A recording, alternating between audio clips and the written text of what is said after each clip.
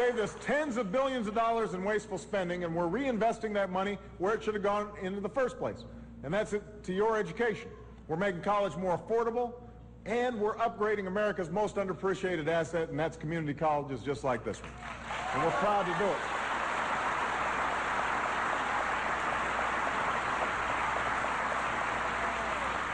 And yes, Ottumwa, that is why we finally passed health reform in America.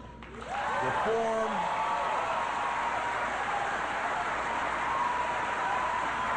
You know, I'm proud of it.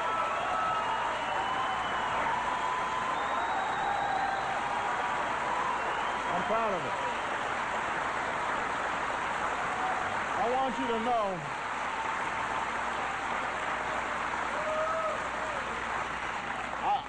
right before I came here, we were in Mount Pleasant, Vilsack's old